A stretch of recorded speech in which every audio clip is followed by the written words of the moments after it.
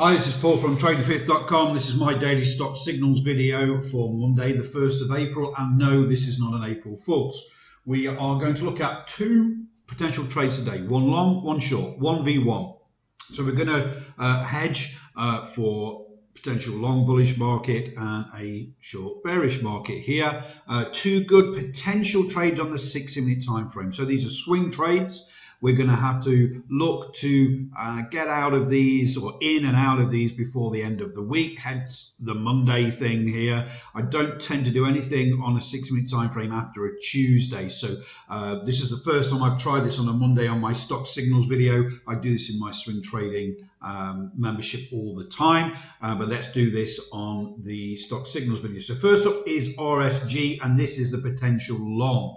So we've got an overall bullish trend denoted by our multiple time frame dot cloud down here.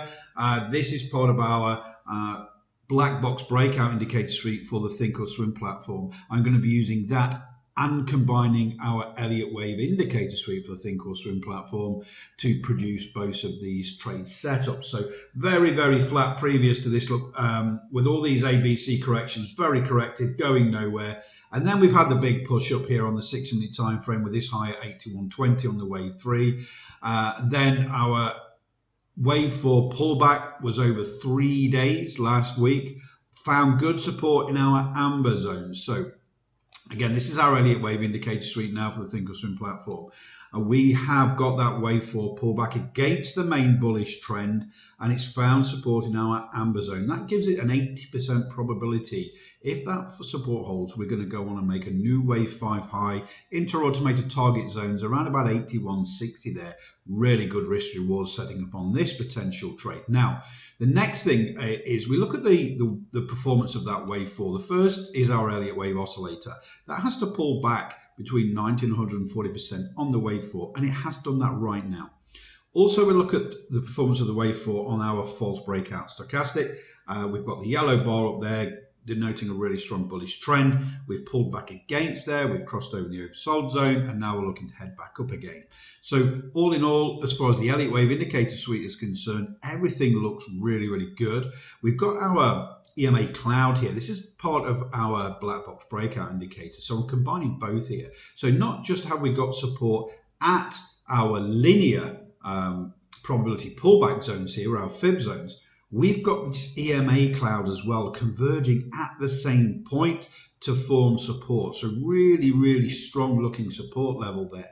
Not only that, in the last 2 hours of Friday's session, we got this really good increased volume denoted by the green candles here. Now, these are up candles with higher volume. Grey candles, as you see just before the wave 3 there, that's an up candle, but with lower volume. So the last 2 hours, we got this accumulation in volume going into the close there. We actually got a black box breakout indicator signal after the penultimate hour there at 80.45. So we've got some good bullish momentum there. So I've gone quite aggressive with my entry for Monday. I've gone for an 80.51, which is outside our 6-4 moving average high, which is part of our Elliott Wave indicator suite, part of our entry strategy here. The stop loss is $79.99, below the wave 4, below the whole $80 mark. That still gives us a great risk reward of 1 to 2 into the middle of our automated target zones there, about 81.55. Really, really good looking risk reward, good looking potential trade. The only thing that could work against us here is if it gaps up too much on Monday. So we're going to have to keep an eye on that. You know, in reality, if it gaps up any more than 80.63, we're going to run out of risk to reward, and we may have to for it to come back down and test this sort of zone here. But let's see how those pre-market session goes and see if we can get a good entry on RSG. Okay, so the second one I'm going to look at is a potential short, and this is ITUB. Again, 60-minute time frame, but this time we are looking for a potential short. So the overall trend on our multiple time frame dot cloud down here, you can see our key time frame down at the bottom of these dots is red. So this is the daily time frame. So we're below this cloud, our EMA cloud, on not just the daily, but the 4 hour, the 3 hour, we're in the cloud on the 2 hour, just above it on this 1 hour here. So we've had a decent wave 4 pullback against a really strong bearish intraday trend here. Our Elliott wave has automatically counted the Elliott waves here from this ABC correction. We've got a 1, a 2, a 3, and it's the wave 4 pullback that we're really interested in right now. So again, just in reverse, if you like, from the previous trade we just talked about on RSG, we have the wave 4 pullback again just at the top there, just inside the amber zone. But look left as well. This is a really strong resistance level. If that can hold and move back down, we've got a good looking short here. So again, we look at the performance of that wave 4 pullback.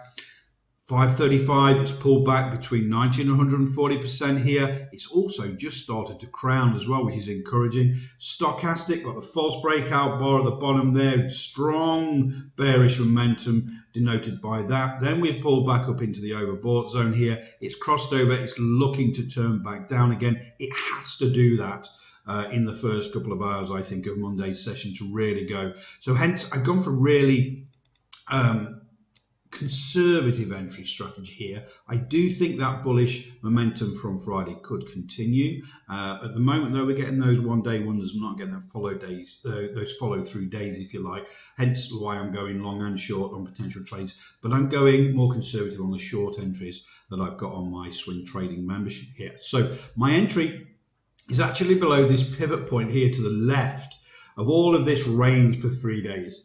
So 854 is my entry, which is way outside the 6-4 moving average low here, part of our Elliott wave indicator suite. So I could be more aggressive at 866, 867, but I just want to make sure at the beginning of the session there, we're not just going to blip down and then continue that bullish momentum from Friday. So gone very ultra conservative here, but that still gives us a risk to reward of 1 to 1.6 into our automated target zone down here around about $8. So it's still got a decent looking trade there. If we risk 1,000, we could win 1,600 here. So, you know, it's not a bad looking trade. Stop loss at 888. And again, we're playing both sides of the fence here. We're looking for longs and shorts on the 6-minute time frame on a Monday and a Tuesday to swing them over and be out before the end of the week. After Friday's really strong bullish momentum in the markets, we would like to see that continue, but we have to hedge in case it doesn't, because recent history tells us that we don't get those follow-through days. So we've got to be ready both sides. And this is just one pairing that I'm looking at in my swing trading membership for this week. But I thought I'd share that with you on this free daily video. So ITUB short, RSG for the long. All the information there. Look back through the video. You'll get the entries, the stop losses, and the target zone. So have a great trading day. Speak to you all tomorrow.